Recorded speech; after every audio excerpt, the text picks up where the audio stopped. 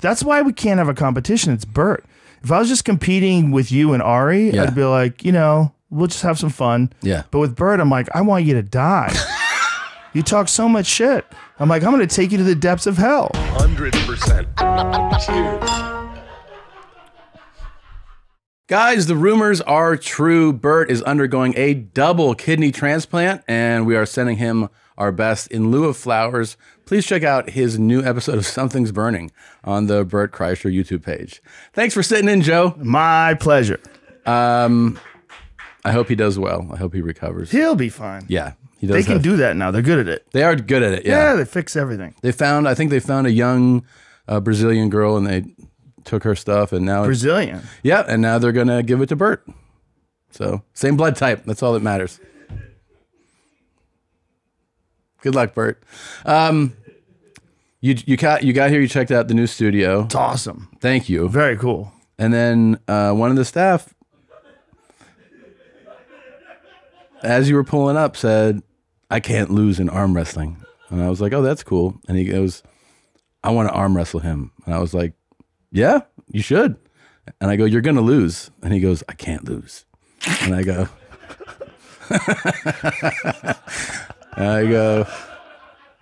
"You want to bet? I'll bet you." And he goes, "How much?" I go, "Whatever you want." And he goes, "How much?" I go, "How about $1,000?" And he was like, "All right, I'll take that action." Why was he so confident?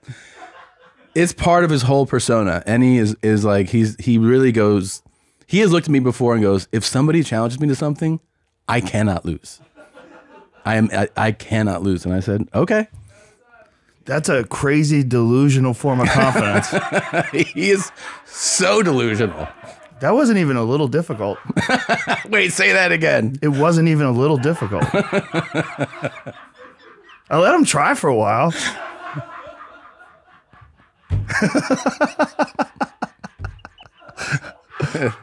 He needs to be humbled so I gave badly. him a few seconds. Yeah. I was like, come on. He wants to arm wrestle Bruce too. Oh, that's hilarious. Bruce is a bear. I know. A literal bear. Yeah. You can try him next if he's down. Oh, I'm good. Just try, man. Oh, I'm good, thanks. Isn't it nice? Isn't it a good way though? Don't you think it's good to have, like, for you to come in here and kind of begin the day? It's not the beginning of the day, but have a win at the beginning of part of the day. You feel good that you won $1,000. Yeah, but I mean that you won. That somebody goes, I challenge you to something. Like to have a win, like those wins kind of. That one is like, yeah, but you know, it was too easy. I was gonna win. Yeah.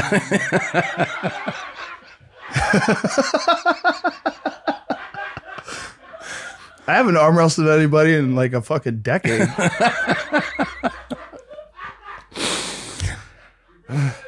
Yeah, you're pretty good. Yeah. I'm not though. But you just knew. Yeah. Like, what are the odds? I don't know what the odds are, but no, I had full confidence. I had full confidence. Thank you. Yeah. Oh my God. That was so necessary. Now we can always cite this when he goes, it is impossible for me to lose. Some people have crazy confidence. Yeah. It's very true. That gets them killed. It's funny because we talk about it sometimes how our good buddy who usually sits where you sit is a crazy confident guy too. Yeah, I always wonder how much of what Bert does is an performance. Act. Yeah. It's hard to tell. It is. You know? I do remember sitting on your set one time and he was like, I'm going to run the LA Marathon. And we were all like, shut up. No, Right. you're not. He had no training. Which was, and everybody who runs marathons was like, you don't understand how to prepare for a marathon. You don't just go.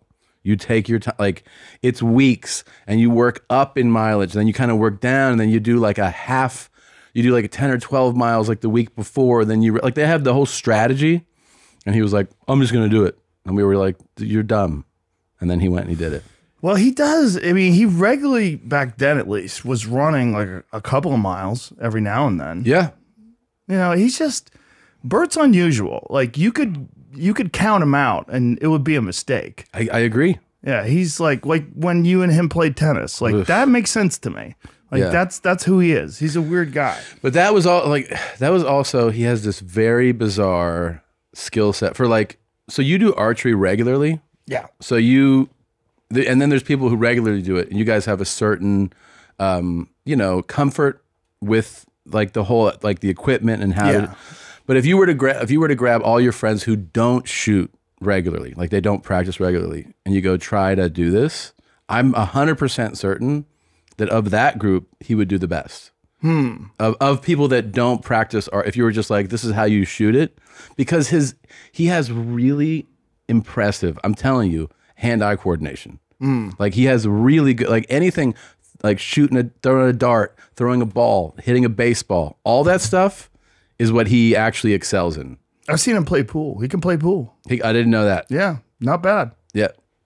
He And he doesn't. And by the way, he doesn't shoot pool regularly. Yeah, no, you can tell. Yeah. Yeah, if he wasn't such a drunk, he'd probably be an amazing athlete. Right? Don't you think? Yeah. Yes, which is why this kind of brings me to we skipped it last year. I don't know if we skipped it the year before, but we've been talking about doing Sober October again. And I like the idea that you mentioned. I think we should talk about it briefly, which is obviously we do Sober for the month. Right. Which is to Bert's benefit. And then we have, it can go crazy if we go challenge style, right? You particularly go into your dark places in your head. If we make I don't want to do that. Yeah, a anymore. competition.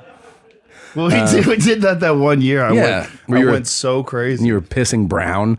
Yeah. So let's not do that. But it was, how about like something that is a challenge, but a task that like there is no kind of winner. There's just, do you do it or not? Right. And what you suggested was maybe we wear their straps again and everybody has to do a 500 calorie a day workout. Yeah, every day. Every 7 day. days a week. And Here's my question. If you do, let's say you go in the morning and you get some lift in and it burns, let's just say 200 calories. Do you then have to just do 300 more? Or Yeah. Okay, so it's just 500 in a day. Okay, Yeah. okay. I feel like that's fair. I think it's fair. Not too crazy because I know you like to do 2 workouts a day. So if you did like your lifting and then you did your cardio, you can get it in. You can get it in. The thing, it's the consistency is like 7 days a week. It's like when we did the hot yoga challenge, we had to do 15 in the month, which pretty reasonable. Reasonable. But towards the end, I think I owed like 9. And so I had to do like 9 days in a row. Yeah. And after a while, you just get in this crazy groove. Yeah. Where like you almost kind of like the fact that it's torture. Like Yeah. you accept the fact that you got to do it. I was thinking last night about this 500 calorie a day thing, and I thought I almost predict how it goes, which is the first week you have the enthusiasm and the momentum that you're excited, right? Yep. The second week, the enthusiasm starts to fade, and the third and fourth week are really the grind of it. Where Yes. you go like, I gotta fucking shit. It's day 23. I gotta do this today. And on the last day, you're going to miss it. Yeah. You're going to be like, Yeah. because you're going to be ripped. You're going to be in You're crazy gonna shape. and you're gonna feel, and you feel that sense of accomplishment. Yep. Yeah, I think it's a really good. And for me, I have the benefit of I finish October and then I shoot my special, so it's really good for me. Oh, you'd be shredded. Yeah. I was kind of fat in my special because I just got back from Italy. Oh yeah, I got up to like 211 in Italy. Really? Yeah, I'm like 197, 198 now. I got up to 211. and did you drop quick? Yeah. You just ate. Well. I just eat clean and work out a lot. How clean did you not eat in Italy? I ate like a pig. Yeah, that's right. It's pasta. I got drunk every night. It's the best. That is the best. It was fun. I don't think there's a 10 days. better indulgence than pasta. Ah, it's the best. It's the best. Just and you know it's. I don't eat it most of the time, and I was in Italy, so it's just like, in let's just Italy, get fat. fresh, some fucking grease balls making it in the back. Yeah, exactly. Yeah. So I went straight from that right to my special. Now, did you pick where you're gonna release? I haven't decided yet. You haven't No. decided yet. No. Have you talked about what you did? No. So it's a secret. I filmed in 2 places. I'll say it on this show. Okay. I filmed at the Chicago Theater, and then I filmed at Stand Up Live. So I you filmed went at 2 from different places. like one of the most beautiful, large. It's a large, there's 3,600 seat theater to a comedy club. Yeah. So you're debating. Yeah, I'm just trying to figure out what I like more. The problem with the comedy club is there was too many people talking to me. They like wanted to. They were too close. They wanted to be like a part of the show.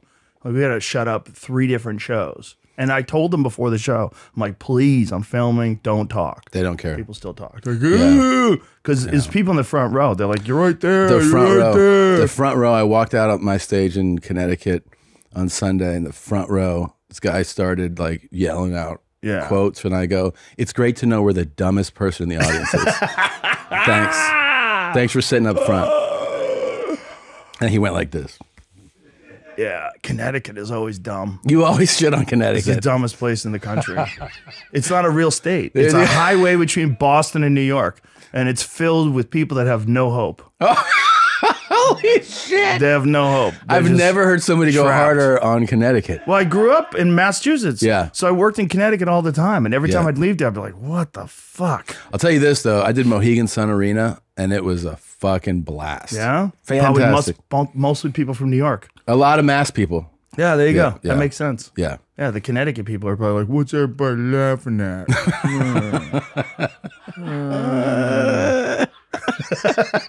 One of my best friends, Tommy Jr. He still lives there. I've been That the friends pool with this player? guy. Yeah, Yeah.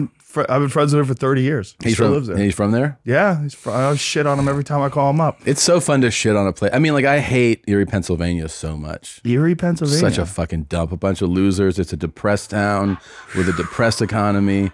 And if you live there, you know you're out. a fucking zero. Just yeah. get- Yeah. Just get out. Get out. But Get if you're the- fucking born in a place like that, you're doomed. It's yeah. What the fuck do you do? Isn't that unique where there's cities that just have a complete style of it, like Louisiana, like New Orleans, Oh yeah. complete style of its own. Absolutely. You might as well be in another country. They're doing in Miami. Yep, Is complete 100%. style of its own. And I also feel like San Francisco, when you get into the real city of San Francisco. Yeah, where all the human shit is. Yeah, it's a totally Where all different the bum experience. shit is. Yes, a lot of bum They shit. fucking ruined that. That's There's the a city lot that of white bum people shit. ruined. A lot of bum shit and a lot of Asian shit too. Yeah, a lot of that too. Yeah. But that city is lost. That is a lost city. It's fallen apart. It's progressive policies taken to the furthest degree possible, and you see the ramifications. Yeah. That's what it is. It's fucking fascinating, actually. It's wild. If you let them go, that's what they make. Do you remember when we were there and there was in a fucking hotel? We thought there was a hotel fire. Yes, with Diaz. Yeah. That was came down the elevator. That was before it was a homeless pool of diarrhea. It Yeah. was still like a city that had like that was like it was an exciting place to be. Yeah, it was probably like 2 o'clock, 3 o'clock in the morning. The alarm goes off, and we all shuffle out of our rooms, and we had to go down the stairs, and everybody was like slowly Yeah. going down the stairs, and I am freaking the fuck out because I'm planning it out. I'm like, if there's real fire, I'm running over everyone. Yeah. I'm like, I am not gonna these fucking slowpokes that are making their way down these stairs. Yeah, I start was taking heads off. freaking out. I was Yeah. just like, I'm just going to start running on top of people. I am not going to do this. I remember the genuine panic that I didn't feel a panic when the alarm. I was like, okay. It's when I got in the stairwell and saw how, first of all, they were narrow and full of people. Single file, old like 1800s building. Yeah. So real like people were tinier back then. Yeah. So you're in this little ass staircase, and people were just taking their sweet time going down the stairs. I'm Yeah. like, this is a fucking fire. Yeah, yeah. You gotta go, You got to go. or people are gonna die in fire. Yeah, it's crazy. Not good. I know. I would have. I think I would have thrown an old person like out of the way and down this and stepped on them if I had felt the heat a little more. And then we found out that it was just somebody had pulled the pin on an extinguisher, and so the smoke that you don't really process at the time, like what type of smoke? It wasn't smoke from fire. It was like that smoke that comes out of an extinguisher. Yeah, yeah. And we got all the way down the end. We're trying to figure out where Diaz was. And Diaz popped out of the elevator. They told us very clearly, don't take the elevator. Don't take the elevator. Yeah. Joey took the elevator. Yeah. What do you think of my fucking momo? Yeah. Yeah. Took the elevator like a doctor. Yeah. You're like, what are you doing? Yeah. Shut the fuck up, Tom Segura. Okay. Yeah. San Francisco. They ruined that city. That city's never coming back. He shared a cigarette with me outside of Cobb's, and he's like, let me see that cigarette. I was like, oh, okay, and I gave it to him. Then he passed it back, and then I gave it to him again. And then I go like this. He goes, "What are you, a fag? Go buy a pack of cigarettes." And I was like, "It's mine." Go buy him back. Yeah, I was like, "All right, Oh, that's hilarious. okay, thanks, dude." That's a fucking original human being. Yeah, yeah. I want to get him to move here. I know. You think you can? It's gonna be tricky. He's like the king of New Jersey. I went places with him. Everywhere he goes, like, it's Joey. Yeah. Joey's here. Remember the video I sent you of him walking out on stage at my show in Jersey? Yeah, that's amazing. That was at the Performing Arts Center in Newark, and he hadn't been on stage in, I think, 18 months. He said, yeah. and he just walked out. They went nuts. They went nuts. I should share that video. It was really, really cool. And then he came back. He goes, I'm having a fucking panic attack. He sat, because he was like so worked up. He sat down and was like, ah. The best time to prepare for growth is before the opportunity arrives, especially for online businesses. ShipStation sets you up for growth by directly integrating with every shopping cart and storefront so your products are easier to find, easier to manage, and easier to get into the hands of happy customers. Don't wait until you're drowning in orders to find the right shipping solution. Upgrade to ShipStation today. My favorite thing about it is that you can actually you can see an interface where you see what orders are coming in, what's gone out, and which carrier has taken it out. So you know which orders are pending, and it's all very clear in that interface. So whether you're starting small or scaling up, ShipStation makes ship happen. You can join over 130,000 companies who have grown their e-commerce businesses, ship more, and grow more with ShipStation. Go to ShipStation.com/cave today and sign up for a free 60-day trial. Start today and get set up before the biggest shipping season of the year. That's 2 months free.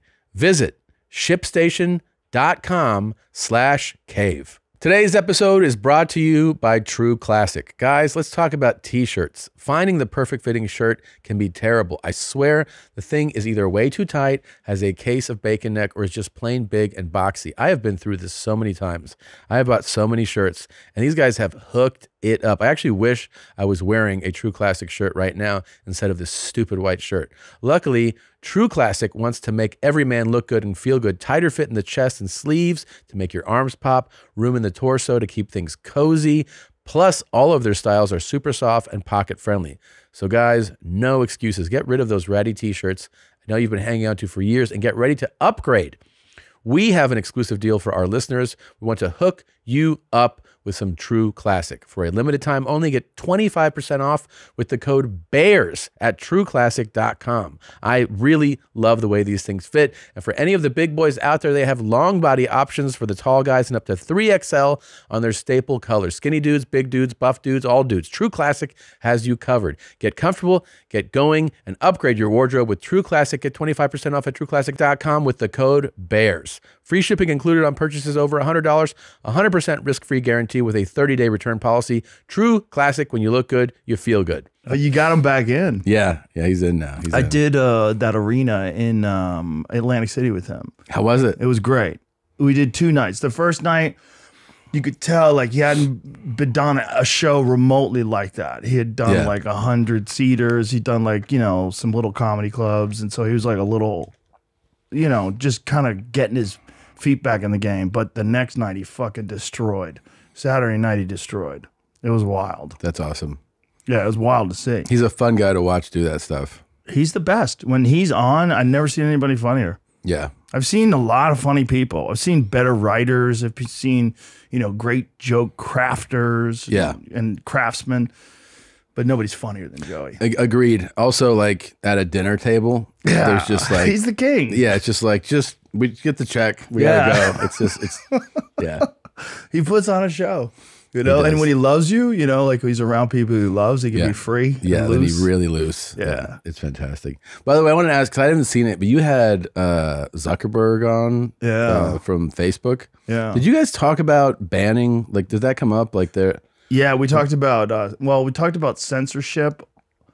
It actually became an issue because he actually said on the podcast that the CIA or the FBI rather had contacted him and or contacted Facebook to tell them about the Hunter Biden laptop story, that it was Russian disinformation.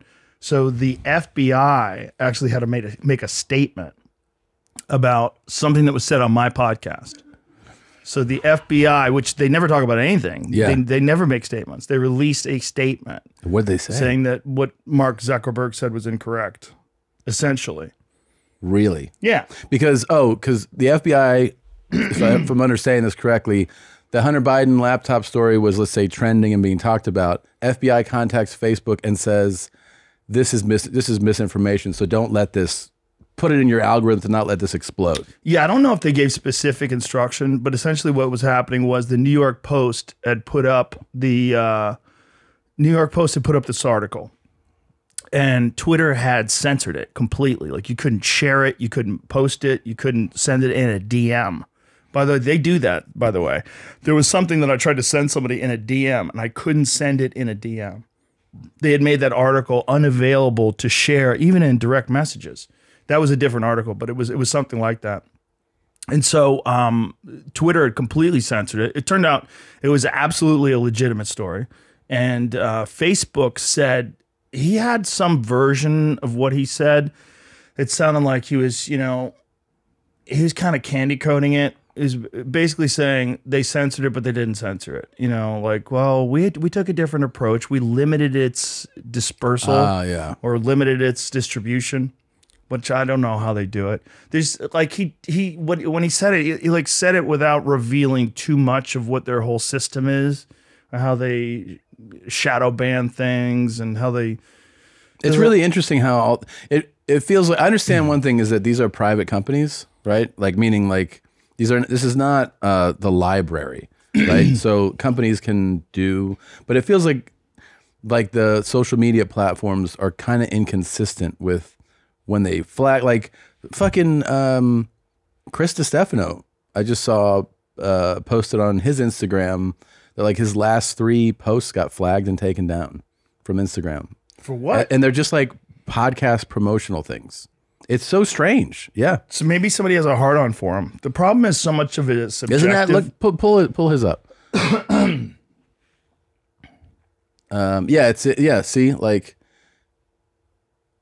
and that was just like Bobby Lee and Santino, but it was like also the previous ones were also flagged too. It's just very strange. But it's like, I think if someone just decides that you're a problem and they put you in like a cat, and the thing is like, how much leeway do employees have? Because it's clearly not being done by AI.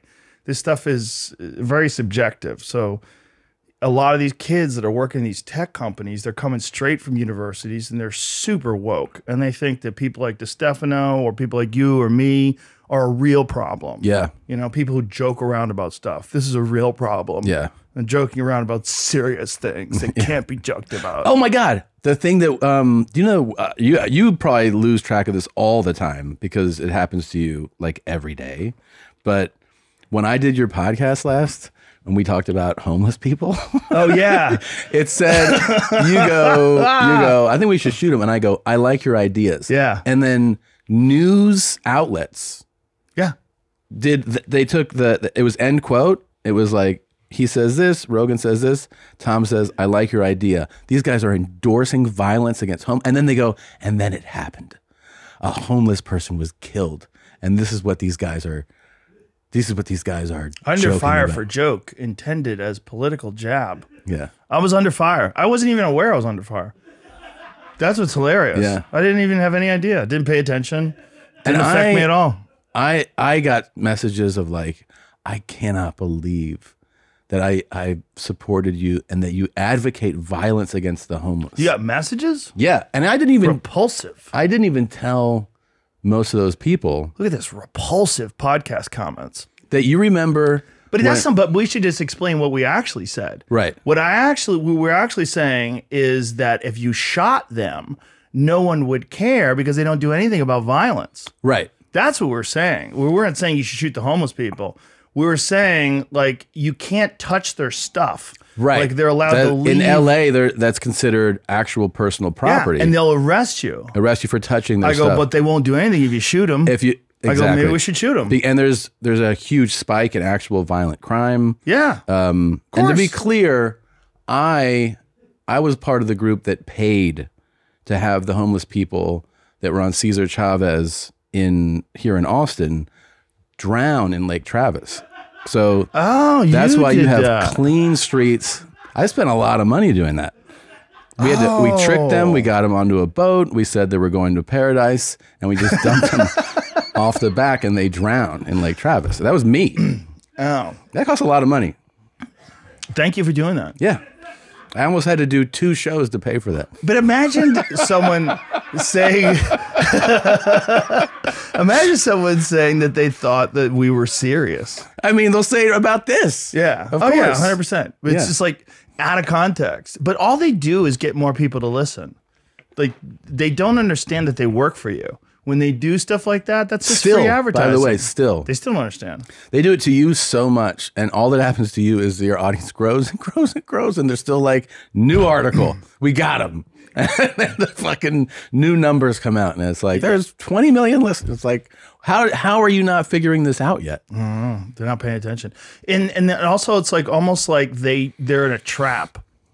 Because the way they get clicks is to talk about someone that's controversial and or popular. Yeah. Right? So that they do that and they just make you more controversial and more popular.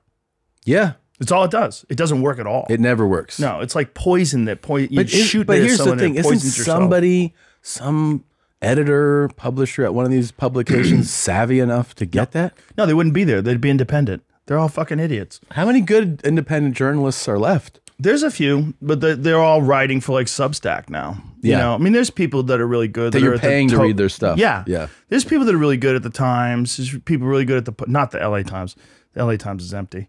There's people that are really good at like the New York Post and the Washington Post and the New York Times. The Wall Street Journal still has like good journalists. Yeah. but they're just infected by this mind virus, this woke mind virus that's like spreading through the country where people just can't look at things realistically. It's very weird. I was watching, my cousin made this series called The Big Con on Apple Plus, and there's a Wall Street journalist who investigates a guy who was, I think, in like Eastern Kentucky that had the biggest Social Security scam in the history. And the way that they discovered the story, it's so fascinating. He's going through just like writing, this journalist is writing just boring, Wall Street Journal budgetary things, right? And he's going through Social Security, and then he's going through how often things are approved by judges. So the way it works is somebody applies for like Social Security, like medical disability or something, and then they have a judge in each county that hears a case, and the percentage of times that they approve would usually vary between 40 and 60%. And then there was a judge in this county who's approving 99%. And he was like, that's weird. And so he goes and he finds that this lawyer and that judge were in cahoots of like, and they had a $500 million scam. It's fucking fascinating. Yeah, it's fascinating. Whoa. I'm not shocked. But that's a journalist who actually saw a number and was like, oh. Yeah, there's real journalists out there. Yeah.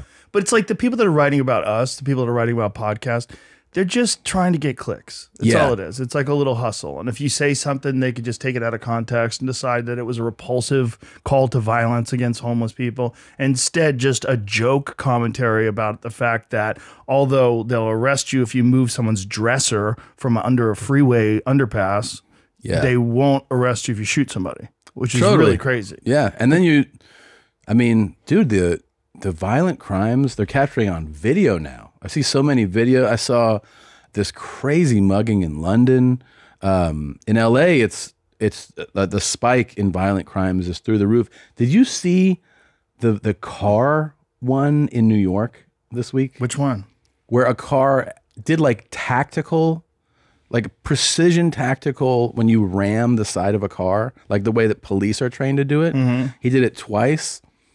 Then then someone jumps out of the passenger side of the car that rammed, grabs somebody, like hits them, grabs a bag, gets in and speeds away. And it's all on video from the sidewalk. It is insane. And this is in broad daylight, I believe in Queens. Have you seen this video? It's all over the internet. Wow. For sure, I think I saw it posted everywhere, but on Rappaport's page on Instagram, he posted it. A bunch of people posted it. When you let people think or know that there's no consequences for crime, they just go ham. It's it is really scary. It is that one right there. It's that one right there. Yeah. This is not a movie set, right? So that black car rams that car, right? And perfectly. And then this car hits another car, speeds away, and the black car comes back again And that is like precision. That's like trained on how to do that, right? Then this guy jumps out of the passenger seat. Shitty camera work. Yeah, they're probably scared to death. Panickers. Yeah. Look, he's got a gun. Okay. Smacks somebody or the window on that side.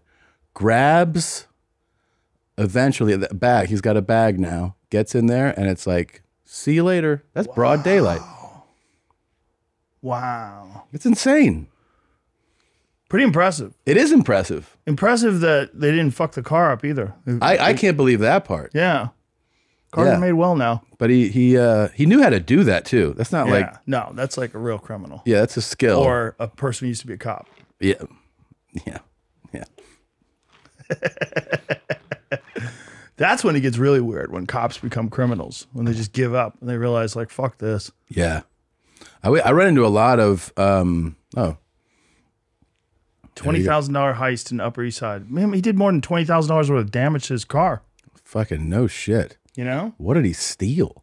Thieves rammed a car into an SUV and stole $20,000 from its disoriented driver during a brazen Upper East Side robbery Saturday. In a dramatic scene that's something out of Fast and Furious, the black Mercedes slammed onto a silver Toyota RAV4. The Mercedes initially slammed onto the RAV4, 2nd Avenue. 55-year-old man driving the RAV4 had been driving northbound. Okay, scroll down. And is he coming from the bank or something? Have some of this. What is it? Oh, all right. The Mercedes. Oh, fuck. One person started saying, an armed man in a gray sweatshirt banging on the window. He's got a gun. He's got a gun. Yeah, but what did they take? Oh, that That's must the be car, That's huh? the car that they must have abandoned. The suspects made off with $20,000 in cash. So they must have known that those people. Oh, someone was coming out of a bank or something like that. You know, that was a big problem in Denver when they first started legalizing weed. Because in Denver, when they legalized weed, they didn't legalize bank transactions via credit card. So they weren't allowing people to pay in anything other than cash. So these people had to take large sums of cash and then transport it. So people were getting to the tailed bank. all the time. Yeah. Yeah. So then they started hiring like mercenaries to travel around. So guys would like have ARs and fucking Uzis and shit, and they would be driving with these people with the cash, and they would follow them in cars and flank them and protect them. Yeah. Wild, because they'd have $1 million in cash because they were doing insane amounts of profit. Lines around the block. Do you remember those early days when weed Yes. first became legal in Colorado? Yeah, yeah. It was pretty wild. It was. And so they put people in crazy danger because they were saying, you can't use credit cards. What? Why? Yeah, that was just like a city thing. It's illegal. Pot's illegal. It's bad for you.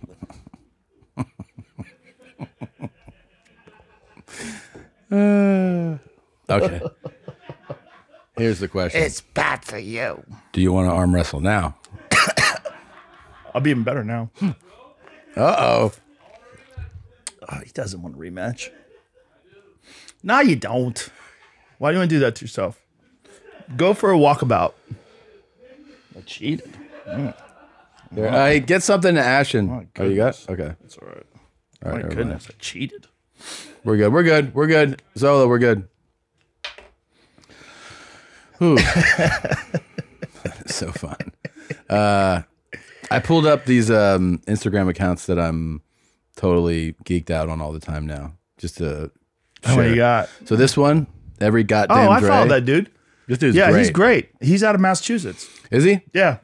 You know what's great about him is that when you have a kettlebell and you learn, I learned basically, you get used to 5 or 6 movements, and you're just like, these are the movements. Right. And every time I go to his page, he's doing something I've never seen or considered, and it makes it way more fun and exciting and just like, Yeah. a cool thing to learn. He's really a badass with these things. He's incredible, and he's all kettlebells. And what's really interesting is occasionally he'll do dumbbell stuff, and you realize like he has crazy strength, and it's all just from these kettlebells. Yeah. Like he doesn't do much dumbbell stuff, but when he does it, he's ridiculously strong. Really? Which is very interesting. So he could probably beat any two in an arm wrestling match. Yeah.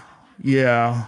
I think it'd probably beat both of us for sure. Look at the size of him. Yeah. He's fucking jacked. Yeah. But it's also like the movements he does are very interesting. Like he does like a lot of like twisting movements, like like Yes. single split squat twists and yeah, like this kind of stuff. Yeah. Where he those like sideways. He did this one where he was holding the handle and he twisted and went down to one knee and turned back. I started doing Yeah. that, but that's my point is like, I'd never done that or thought of that. Yeah. Then I saw him do it. I was like, oh, I'll do that. That's one of the dope things about Instagram is that you can save videos into a folder. So I have a folder just for training, and I have a bunch of his videos in there. Fantastic. And it's all like different training modalities. I got to start doing that. I've never done that. Yeah, it's really cool because I've one for jujitsu. I have one for funny things, like things that I find that are funny. Yeah. Yeah, so I save them. Oh, that's a good idea. Yeah, because you can make a little folder. You know, And the it's folder dope. exists in your photos or in No, it's Instagram? in your Instagram. Oh. And you can save Fucking them never if done you that. if you have videos and you want to save them. All you do is you use a repost app. So you use the repost app, and Yeah. then it just saves it to your phone. And That's you don't right. have to repost it. Right. Yeah, you just save it. Yeah, so you can put I've them sent all- videos like that when I see something horrific. I'll rip it and then I'll send it to Nadav to ruin his day. I take it off. I get it before people can pull it down because there was one the other day where a crocodile had a person in its mouth. Yeah, a dead person. You want it? Yeah. Hold on a second. And I was like, "Oh, they're gonna pull this one. I gotta get this one." Man. Yeah. Here, I'll airdrop it to you. Okay. Hold on. Is it going through? Here, try. Oh it. yeah. Hold Okay. on. Hold on. Let's see. Yeah, that one's rough. That one's rough. If you want to send it to your producers. But the thing is, like, Oh my God, dude. the thing is, like, I think it's definitely real, and I think it's in South Africa. It sounds like. Listen to his accent? It sounds like Australia or South Africa. Which one do you want it to go to? So they have it listed as alligator in this little video clip, but it's definitely a crocodile. And the guy has an accent. Is it going through? I don't know. I hate you so much. It's not working? And I just texted it to him.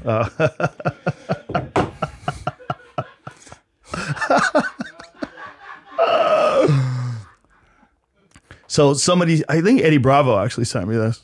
That one? Yeah, he sent me that one. That is insane. And the moment I saw it, I was like, oh, I gotta save this one. They're gonna pull that one. Quick, yeah.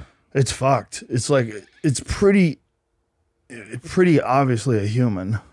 Yeah. You see the face and everything. Yeah.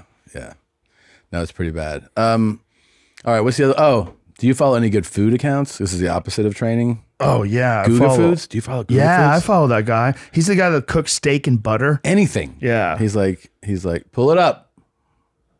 There it is. See if you can get some volume on it. You're doing this while I'm talking about Guga Foods? Can you hear it? We're going to have a talk after this. Go back to that guy, that video, please. I want to see if we could hear his accent. I'm trying to figure out what his accent was.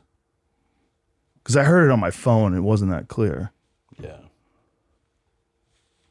But I don't think you should show this. No, you definitely can't show this. I think also that might be a young person in his mouth. You think so? Yeah. Here, let me. It's hard to say because it's all fucked up.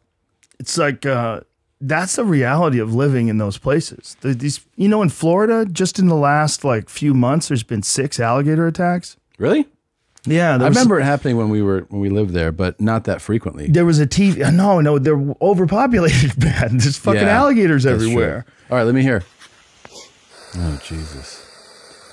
Yeah, that's hardcore, dude. The pants are still there, yeah. The pants are still there. Yeah. Yeah, this is harder to watch now. Yeah. It's different when you get it on your phone. Yeah. The arms are gone. One arm's inside his neck, the other one's gone. Jesus, dude. Yeah.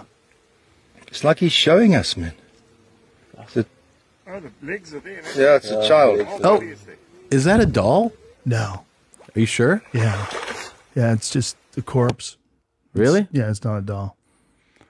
It looks too creepy. Like if you go to you see the face, there's like, Oof. yeah, it's so creepy that it gives you like a visceral reaction. Yeah, that part. I don't like seeing the face now. It's really bothering me. Dude, that is the reality of living anywhere near crocodiles. You can close it.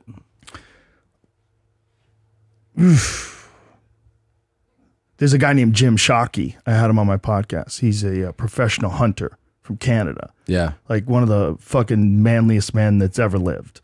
Like a manly man. And they hired him to go shoot crocodiles in Africa because there had been so many people killed by crocodiles. And he went? He went to kill crocodiles in Africa. And while he was there, one of the local village women was pulled into the water by a croc and killed. It was so common. He said everybody in the camp was like missing an arm, had a chunk taken out of their leg, like everybody. How many did he kill? He definitely killed one. And That's it? It was one that was a big one that was targeting the people. I don't know if he killed other ones. Jesus. But I know they hired him to definitely get rid of this one big crocodile that was a real problem because it was feasting on people. Have you ever been, because I know you hunt, have you guys ever felt threatened by what you're hunting? You're always in danger if you're in the woods and there's mountain lions. You're always in danger. But you've never had like a direct encounter? I saw one last year for the first time, and it was from inside of a truck, and it was about 30 yards away, and it was fucking huge, man. I'd seen 2 mountain lions ever before, and both of them were fairly small. I saw one of them in Colorado. It looked like it was about like 50, 60 pounds, and one of them that was in Montecito that also was like 50, 60 pounds, like just maybe 70 pounds, not that big. Big, like freaks you out, but not like this motherfucker. The one I saw was like 180. He was jacked, like thick fucking forearms, man. Yeah. Like these giant ass forearms and this big pumpkin head. And we were in a truck. And my friend Colton goes, dude, stop. There's a fucking cat right there. And we look over and it's like just starting to get dark out. Not quite dark out yet. And I see its glowing eyes from the fucking headlights of the truck. I'm like, holy shit. Yeah. And even from inside a truck, I was terrified. believe and I it. got binoculars on it. So I'm like inside the truck, 30 yards away, pretty close. And I'm looking at it through binoculars. And I'm looking right at it. And I'm like, it's like a demon. It's like a demon. It's a giant elk killing demon. Nothing brings, like, if you're not there experiencing that in person, nothing brings that to life like that Nature is Metal account. Oh, yeah. That thing is, I mean, everybody follows That's incredible. that. But you see shit on there that you never see. And it's, what I love, here's what my favorite thing about that page is that here's the reality of nature. You know what I mean? Like, everybody's perception of nature is all the things that are pleasant to see. Right. That's what people go, that's what nature is. Yes. You know? Yeah. This We is get pleasant. confused. And we think about animals like the animals that we love, like pets. Dogs and Yeah, cats. we and- love animals. Who doesn't love animals? Yeah, like those people are on a safari Yeah. and they see a lion take down a hippo. It's fucking crazy. Yeah. You know? They're just like, oh. And there's a shit ton of those videos out there. So many. So many. The worst are the wild dogs that eat like gazelles alive, and they're just gutting them while the things are screaming. This has one, did you see, where I forget if it's coyotes or hyenas or something, pull a rabbit out of a hole, 3 of them together. Oh, yeah. And you can hear it, yeah. and then it just disappears. It just gets pulled in 3 pieces. It's insane. Dude, when I was in Alberta, one of the guys that I was there with saw 2 bears fight over the cubs because the male bear was trying to eat the cubs. That's what they do. They attack and eat the cubs. They kill them all the time. And so the female fights off the male. The male gets a hold of one of the cubs and kills it. The female chases the male off, and then she eats her cub. And he was like, whoa. Wow. He's like, I never saw that before. That's... You're just not there for that often, but that's just what goes down. I feel like I'm having the emotional experience of like when you see a real drama, like a really good dramatic movie, and you're like, oh my God. How crazy is that? All those people have AIDS and died. Like that's how sad I feel right now. You know how horrible that is? It's horrible. It's so horrible. That kind of life is the craziest life that exists on earth, where you just eat your kid the moment it's dead. Oh my God, dude. And they will fight to keep their kids alive. That's what's crazy. Like the moment their baby's dead, they just say, "Okay, guess I'm just gonna eat it." I gotta eat now. I know that lions, especially males from that join a pride, if they become like the top lion king in that pride, just killed all the fucking offspring. Oh yeah, so that it's theirs from the beginning. Yep, they kill all the offspring, particularly kill all the males. They kill the young males. Jesus. It's like, but the young males kill the old males too. That's even more horrific sometimes because it's slow. Going after the slow one. Yeah, fucking the pride up. Well, they get to the point where an old lion can't control the pride anymore, and the way they lose the pride is they get fucking mauled. They don't give it up. They get mauled. So, and it's often like 2-3 on one. The other cats will jump on them. Because he was like the asshole that like ran this whole thing. It's like when Whitey Bulger got transferred to general population. Right. And they beat him with a padlock and a sock for being a fucking rat piece of shit. And he was like 80-something years old. Yeah. I used to do Taekwondo with a guy that was one of his hitmen. Seriously? Oh, yeah. Back in like Boston? Oh, yeah, back in Boston. He asked me, I was his instructor. And he asked me, like, if you're going to kill somebody, where would you hit him? And I go, like, I guess, like, the neck. He goes, yeah, the neck, I think. Now, I knew that he was involved in some sort of organized crime at the time. I didn't know, like, to what extent. But then afterwards, he got arrested for murder. Wow. Yeah, he went to jail for being a part of all that crazy South Boston There was the one organized crime shit. His main fucking right-hand guy, hitman, who's he does all the documentaries about it. He's free because of his testimony. This is always wild to me, but I think he's got 19 bodies. Isn't that crazy when there's someone who's done that and they're like, yeah, but they gave us good information, so they get to live in society. Wild. Like when Sammy the Bull, like wild. It's wild, right? Yeah, like weird, that guy gets weird to go deals free. like that are They're like, wild. yeah, but he gave us good information. Yeah. That's a weird world. But that South Boston mob world, that's the reason why Dana White moved to Las Vegas. Really? He had to get out of Boston. He's talked about it a bunch of times. Like they were threatening his gym. They were threatening him. Like, they wanted him to give them money. And he's like, I'm getting the fuck out of here. That's a good move. Yeah. And that was all the Whitey Bulger crew. And then when you find out that he was an FBI informant, you're like, what? I know. And like they let him get away with murder? Like, what? It's an like, amazing you knew story. he was murdering people? Amazing. Holy shit. For how long? Yeah. And then he gets caught because his girlfriend and him get in a fight in Santa Monica. She's like yelling at him. And everybody's like, hey, you okay? What's going on? And then it winds up, holy shit, that's Whitey Bulger. Yeah, there was a neighbor who I think she was actually Icelandic. That's a crazy thing to remember if that's true. But I think she was Icelandic. And she's the original FBI tip call. Oh, wow. It was so she recognized him. Yeah, she had befriended, I think, the woman. Oh. And made the call. And yeah, and they were doing things like they had just a hole in the wall in the apartment with cash in it. Like that was their bank, And do you know how he got an identity? This is fascinating. How? He was living in Santa Monica, and he would go to the park, and he slow played a homeless guy in the park. Like, didn't tell him who he really was, but told him, won over his confidence, would bring food, something to drink, be a sympathetic and empathetic ear about this guy's story. And like over time, eventually he's like, and this is basically, I need an identity. So how about I'll give you this money and then I get your state ID, your social security number, all this stuff, but I'll pay you for that. And the guy did the deal. So that's the identity he adopted. Oh. And that's how he was able to like kind of live and move about. So if someone does that, what happens to the original person? I don't know. I think he was kind of resigned. I think at least the theory was that he's resigned to a life that is out of the system. So how about I take over your life that's in the system because you're out of it.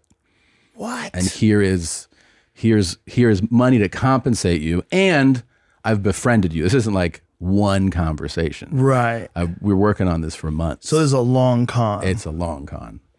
There's a lot of that.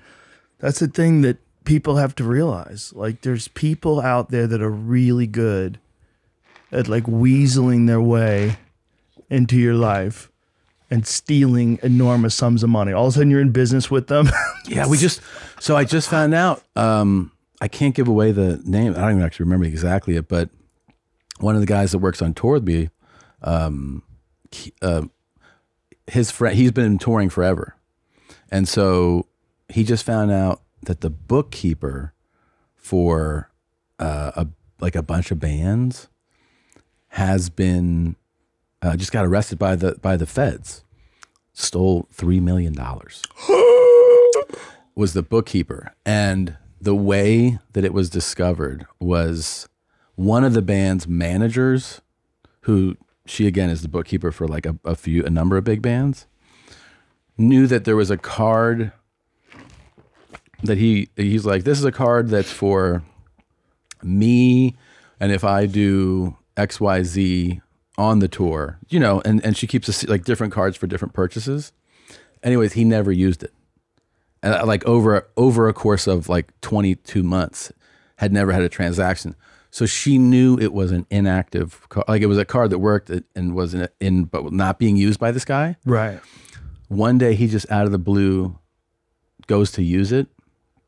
And then he decides to log in and just see if he's been using it, and sees just pages of massive purchases, pages for months and months and months and months and months.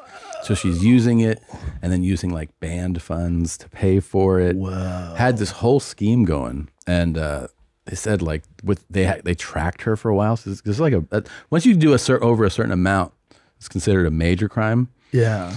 So even in white collar stuff, it's pretty wild. And she's taken. I always think of that Dane story. Like how his brother took his money.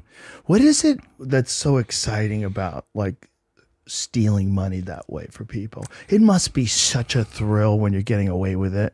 Absolutely. And all those stories, both these stories have like similar things, because I learned about this woman, and I remember Dane saying this about his half brother, that they had like two lives going.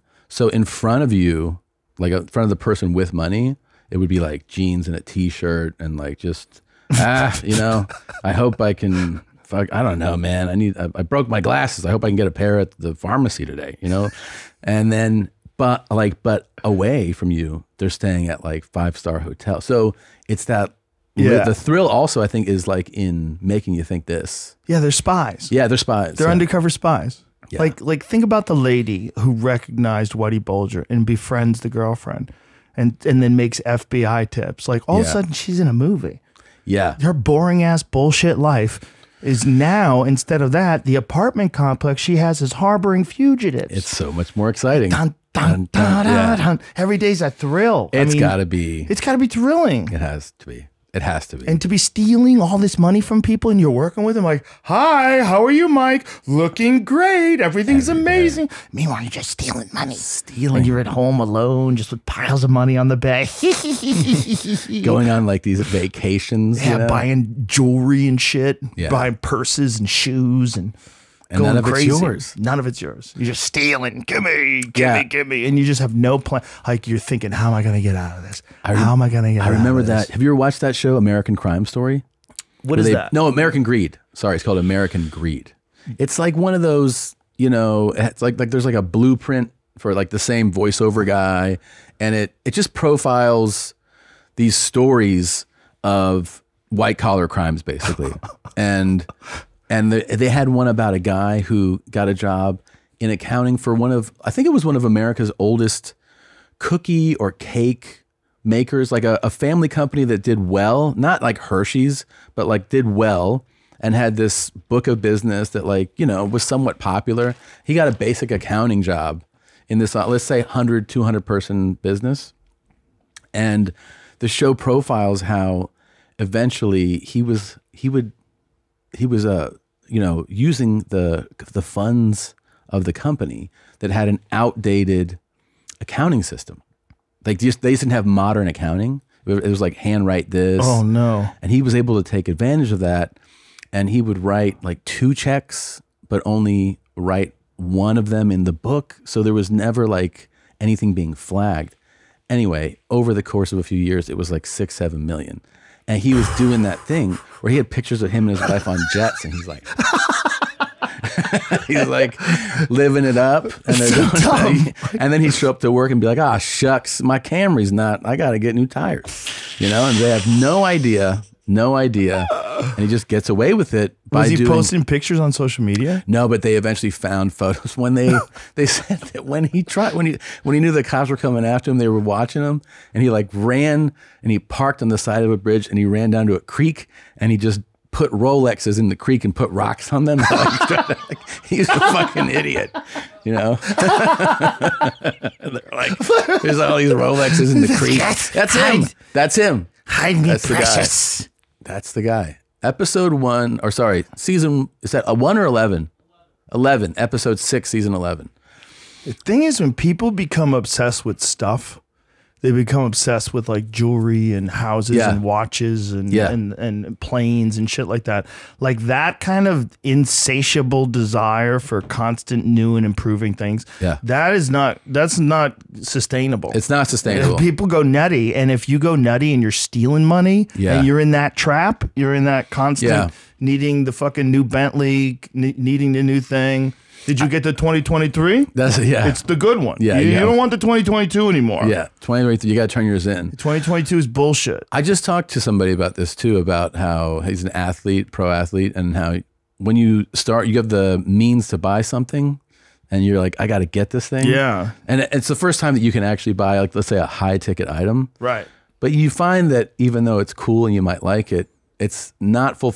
Dreaming about it was more of a thrill than purchasing it a lot of the time. It's fulfilling. Yeah. Or excuse me, it's exciting. I don't feel it's fulfilling. It doesn't go like, now I'm complete. It's just one of those things that it's so hard to imagine that you could get it. That you could get it. Yeah. Yeah. That's a big part of the excitement. Like, I'm somebody that can get this. Yeah. Yeah. You get excited because of the fact that you could do it. But at the end of the day, like, I remember this, I was sitting in this apartment that I had in North Hollywood when I first moved to California. And it was like way nicer than any apartment I'd ever had. It was, I had a loft, because this is when I was on television. So I had a loft apartment and I had a pool table in my living room. Like, this is the greatest way to live ever. Ever, yeah. And then I realized, like, after just a few months, I was sitting in, I go, this is just home. I go, you get used to whatever. Like, you get used to everything. Like, so this felt like my apartment back in New York, which was a shithole. Like, it wasn't that different. Yeah, I adapted. And I was like, this is interesting. This does not make me any happier to be in this nice apartment versus that other. And I realized, like, it's just like your home is just where it doesn't matter. It's a trick. Yeah. It's just these unattainable homes. They seem like so preposterous. And yeah, I'm sure it's great if you've got a nice view or if you have a big yard or something like that. It's great. But it's still just a home. It is. And the amount you pay more for like a crazy home. Yeah. You know, and then people like dedicating everything to have the nicest home in the neighborhood so they could show off to all the other people in the neighborhood. They want to have the bigger one. That's a big thing for a lot of people. And also just the sheer size of some, like, it's almost like everybody goes, this is in my bandwidth or spectrum. Mm-hmm. Like, you know, I go like, okay, enough.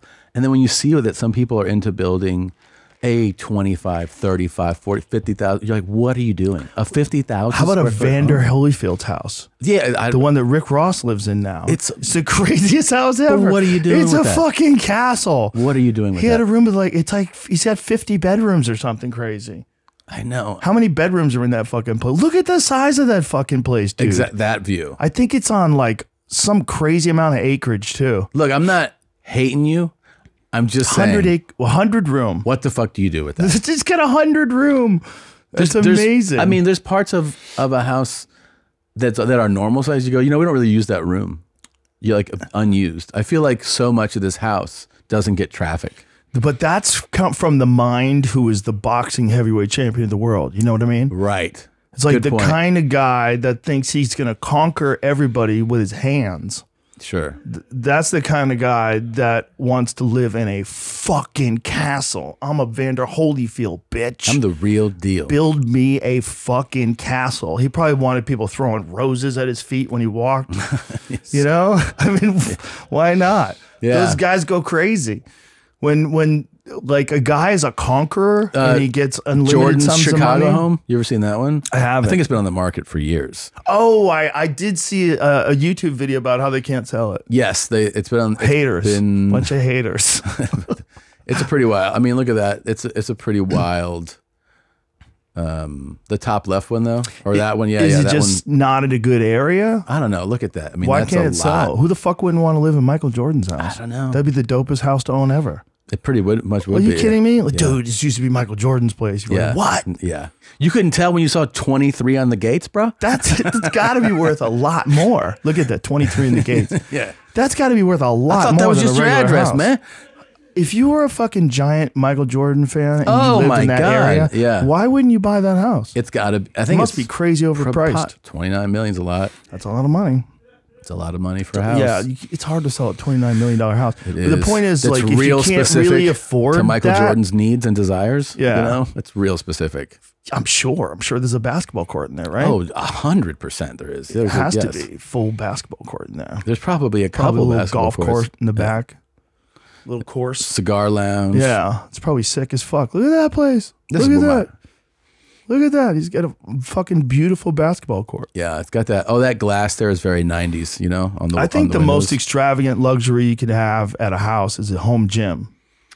It's the best. Home gym, yeah. Having a home gym is the fucking best thing ever. Yours is great. It's anything like that. Like if you get like I have the Sorinex equipment. That's the same shit Bert has.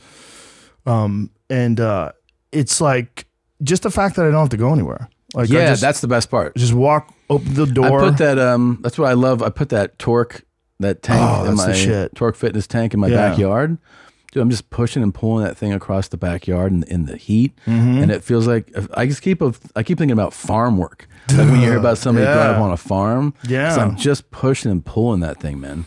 Well, some of the great wrestlers of our day came from farmland. Yeah. You know, there's like think about Iowa. Like some of the greatest wrestlers Definitely. of all time come from that farmland. Every Illinois. year in college football, there will always be a few freshmen in different teams throughout the country that they'll be like, yo, this fucking kid is built like a brick shit. He'll bench like 550. Yeah. And then the story's always he grew up on this farm Yep. in Nebraska or Kansas, and he's just a fucking house. Just a house. yeah. Yeah. With unnatural strength for an 18-year-old. Strong enough to beat any at arm wrestling. Yeah, when you grow up doing manual labor. Yeah. Like that's Francis Ngannou, the UFC heavyweight champion. That guy is a fucking just doesn't seem real. Yeah, he's a super athlete. And when he was a child, he had to work in the sand mines. Doesn't look like a real person. I know. It's crazy. He's such a fucking freak athlete. He's Yeah. 270 natural. And talking- hits we're harder than anybody. Burt level athleticism. Yeah, he hits hard as fuck. He holds the record for the hardest punch ever on this machine. There's this machine that you can punch or kick, and it gives you like a reading. Yeah. You know, there's I think there's a video of him doing it. Jesus Christ. But yeah, he holds the record Show for the him. hardest punch that they've ever Type recorded on in that. punching. I forget what the machine's called. We have one at the studio. Yeah. No, it's not that one. Not that one, the It's real like one. a thing that like it's mounted to a wall. New record. Look at that one. New record. Yeah. The top above. This guy is a monster.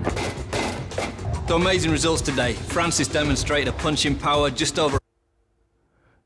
What is that? What is he saying? 129 world record punch. But if you watch the way he KOs people, it's 100% believable. Really? Yeah, he might be the hardest hitter on earth. If he was boxing, if Go he back. if he had just gone straight into boxing, No, go back to video selections. Top one there. That. If you think about guys like Deontay Wilder, who's arguably the greatest heavyweight knockout artist ever. Huge power puncher. Huge. Deontay Wilder at one point in time, I think his record was roughly somewhere around 39-0 with, I think he had 38 knockouts. Something along those lines. And he had one decision where he beat Bermain. I forget the dude's name. But anyway, he beat him by decision in the first fight, and then he KO'd him in the second fight. And the KO in the second fight is crazy. He's got his hands down, standing in front of him, and he just walks towards him and cracks him. It's nuts. Like, he gets this guy hurt and just goes wild. It's one of the wildest KOs you've ever seen. And you see how hard he hits. So hard. He hits so fucking hard. But he's a guy that won a bronze medal in the Olympics like a year and a half in training. Like, no bullshit. Really? Yeah, like he had very little training, and all of a sudden he's in the Olympics and he medals. Like, his power is just like from God. It's like he's a from God power. Deontay or Deontay. Yeah. Deontay. So if a guy like that exists, then a guy like Francis, if a guy like Francis just went right into boxing, it would have no been, MMA ever. Yeah. Doesn't have to learn how to kick. Just has to learn grappling, head movement, learn how to put punches on people. 270, natural, giant, insane power. His overhand right generated 129,100 or 0.161 units, and the off balance uppercut was 122.000 units, and his speed power of 51.064, which is equivalent to 92.84 horsepower, which is the same amount of a small family car, huge amount of a knockout power, enough to lift 240-pound heavyweight off his feet. Yeah, that's fuck. Yeah, that unit, that 129,161 units, that's like a normal person, like a good kicker. That's like what a good kick is like. Yeah, like it's similar. The 122? Yeah, 129. His overhand right is like a his kick. overhand right is like a right high kick. It's that. Think about how big your fucking leg is and how much power you can generate with your legs. That's what his punch is. His punch is the same level as like a really good kicker's kick. He could knock any out. Oh my God. Yeah. I mean, the guy doesn't lose when you challenge him. What if Ngannou walked in here and he was like, "You can't knock my ass out"? Like, that was the challenge. Yeah, you couldn't. Yeah. You would hurt yourself. Yeah. You would hurt yourself on his body. Yeah. No. Oh, did you see him in the new Jackass? Did you watch the new Jackass? No, I didn't. So I still haven't funny. watched it. I heard it's funny. Amazing, but I get anxiety when I watch guys hurt themselves. Oh yeah, there's that. You'll have it throughout. Yeah. But there's so many funny moments. But Ngannou punches. Who did he punch? That guy. So funny. I'm fucking forgetting his name. He punches him in the nuts. Oh! While he's wearing a cup? No. Yeah, it's fucking... No. What's this dude? Danger Aaron. Danger Aaron? Yeah. He's so funny. He's so likable. Aaron, don't do that. And at one point... No. Oh yeah, this is from the trailer. But man, Ngannou punches him in the nuts while wearing a cup. And whatever. What? Like, that's not even a good cup. Oh man! It's no. Yeah. He's like, "What the fuck, man?" Francis told his life story, of his origin story, like moving, like out of Cameroon and getting to Morocco, and it took 18 months. 18 months. 18 months, and he basically just hitched rides, walked. Figured out how to get to Morocco, and 7 times tried to cross into Europe, and 7 times got arrested. And every time they would arrest him... rewind that. Sorry. Every time they would arrest him, they would take him to the middle of the desert and drop him off. And you have to make your way back to Morocco.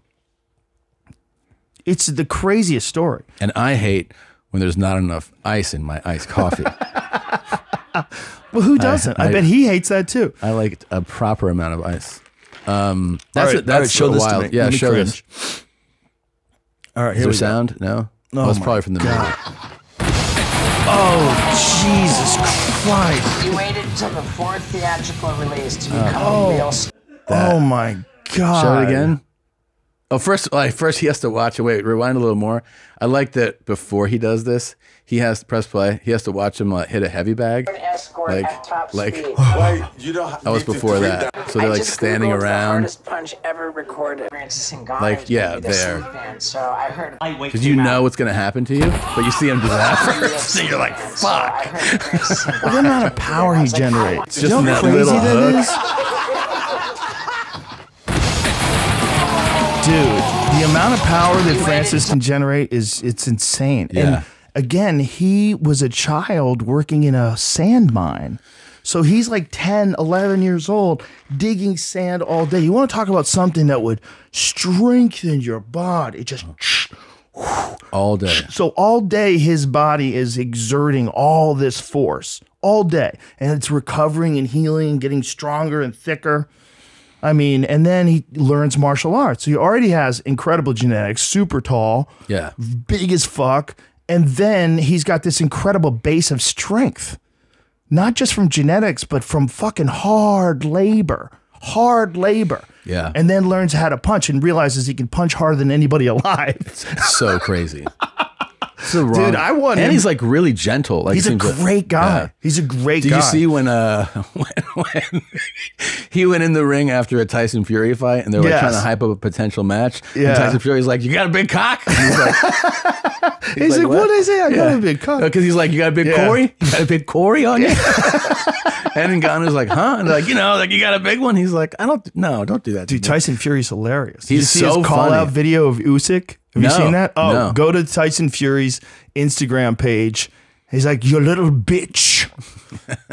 He calling out middleweight. I do a terrible Tyson Fury impression. Which one? Oh, is it the? It's the one with the glasses on, the sunglasses on, right there in the middle. Click on that one. You're gonna love this. Okay. Middleweight. You say you want the WBC, and it's held by gypsies.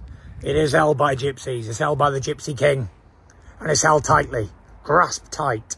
And all road leads to a 7-foot behemoth that will absolutely destroy you, middleweight. Middleweight, you will get smashed to bits. You say you wanted to fight me after you beat the bodybuilder. Called me out on television. And now you're being a little bitch pussy boy. Running, hiding, saying you've got injuries. You ain't got no injuries. You had a sparring contest. Get out and fight in December. You let your mouth go. Now let's back it up. See if you can back it up, middleweight. Doesn't matter if it's December or April or August next year. The outcome will be the same. I will obliterate you. I'm a 7-foot, 20-stone behemoth, and I will destroy you, middleweight. Find your balls. Come see me. Bitch. Who's that? Middleweight. All right, we're good. That's great. He's a bear moth. Yeah. Imagine saying that. I'm a bear moth. I'm a behemoth. What is he saying? Behemoth. That's a behemoth? Yeah, he's trying to say behemoth. Oh. Well, he's not trying. He is saying it, but he's saying it with his accent. I thought he was saying a bear moth. No, he's a behemoth. That's what I thought he was saying. He's like, I'm a 7-foot, 220 stone bear moth. Behemoth. Yeah. No, bear moth. Bear moth. Yeah. Behemoth. Is that what he's saying? I swear, he's definitely saying behemoth. Okay. Yeah. Yeah. He is. I'm the master of accents. Whatever the word was, it was even. Maybe we should start calling people bear moths. I'm a bear moth. Bear moth's pretty good. Yeah. Yeah. Bitch, I'm a bear moth. By the way, he's a hilarious guy. Guga Foods. Right before we watched somebody's head get eaten by a crocodile, this guy. But you said you're familiar with him. Oh yeah. I saw him. He baked a steak in mayonnaise. Mayonnaise. Yeah, I saw that too. Yeah. He does anything that anyone basically goes, well, what about if you made a steak this way? Right. And then he does it. Yeah, he'll like boil them in butter. That if you scroll up that one in the middle there, yeah, that's the mayo one, I think. Yes, that is the mayo one. What would happen if you cooked? Yeah. Yeah, so he put the steak in mayonnaise, completely covered it in mayonnaise, and then baked it in the oven. And then when he pulled it out of the oven, then he seared it. Yeah. I think, or he might have like flamed it. I think, he put it on a grill. Did you put it on a grill? I think so. I watch so many of these channels now, I forget who's who, but there's so many good like steak cooking channels. There are so many, but this dude, and I also love that he always has like a sample moment at the end, and he's like, damn. He's like, my shit is good. Oh, so look at him. I can't believe I'm saying that. That is fantastic right there. Why is it so satisfying? I don't know. I love his enthusiasm and everything looks. Scroll down, go to another one. Do you know about the chef bros in Turkey? No. Do you know those guys? No. There's these brothers in Turkey that are chefs, and they're on Instagram. They're really interesting. And Sam Taylor next. All their cooking is seafood. These guys just all cook seafood. It's I like love watching. I love watching anybody cook. You've watched Men with Pot, right? Those guys out in the woods. Men with Pot? I think Men with Pot. No. Men with Pot, I think it's called. Am I right? Men with Pot? No, this is it. See? And every video is like this. It's like a guy in the woods. And check this out.